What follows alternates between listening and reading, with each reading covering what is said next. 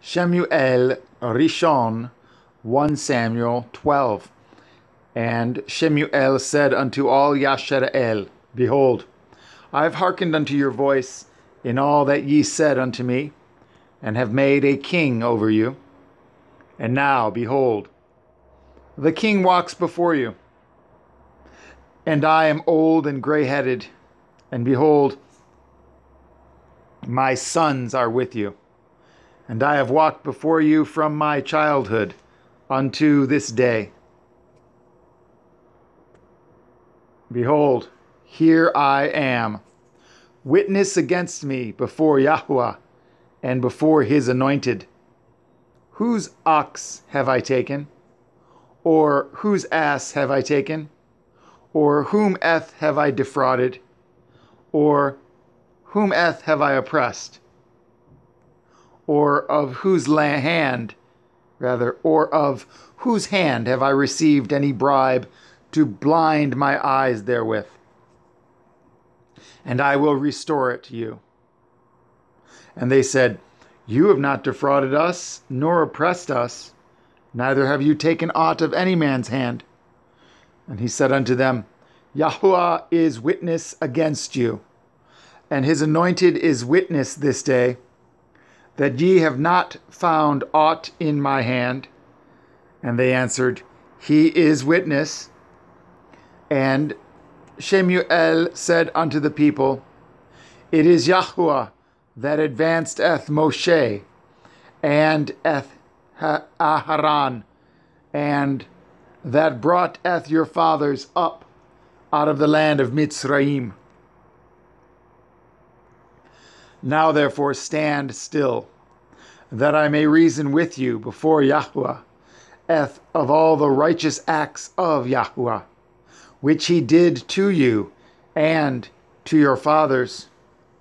When Yaakov was come into Mitzrayim, and your fathers cried unto Yahuwah, then Yahuwah sent Moshe and Aharon, which brought forth your fathers out of Mitzrayim, and made them dwell in this place.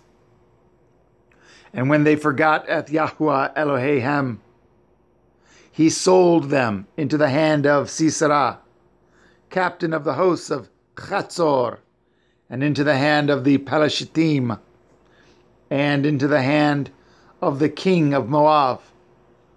And they fought against them. And they cried unto Yahuwah, and said, We have sinned, because we have forsaken Yahuwah, and have served Baalim, and Ashtaroth.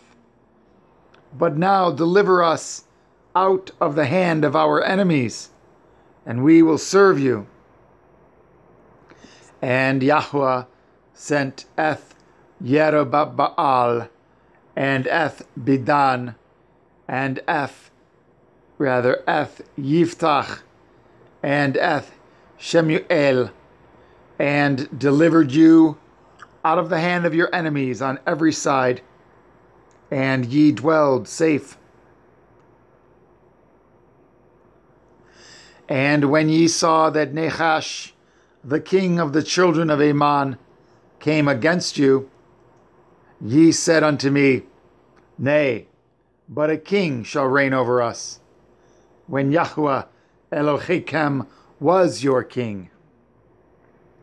Now therefore, behold, the king whom ye have chosen, and whom ye have desired.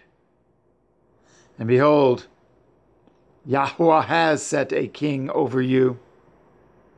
If ye will fear Yahuwah, and serve him, and obey his voice, and not rebel against the commandment of Yahuwah, then shall both ye and also the king that reigns over you continue following Yahuwah Elohim. But if ye will not obey the voice of Yahuwah, but rebel against the commandment of Yahuwah, then shall the hand of Yahuwah be against you, as it was against your fathers.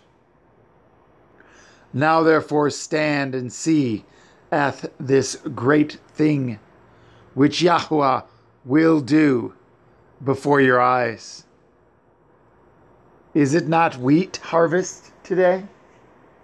I will call unto Yahuwah, and he shall send thunder and rain, that ye may perceive and see that your wickedness is great, which ye have done in the sight of Yahuwah, in asking you a king.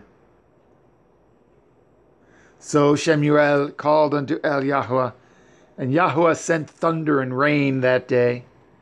And all the people greatly feared Yahuwah and Shemuel. And all the people said unto Shemuel, Pray for your servants unto Yahuwah Eloheka, that we die not. For we have added unto all our sins this evil, to ask us a king.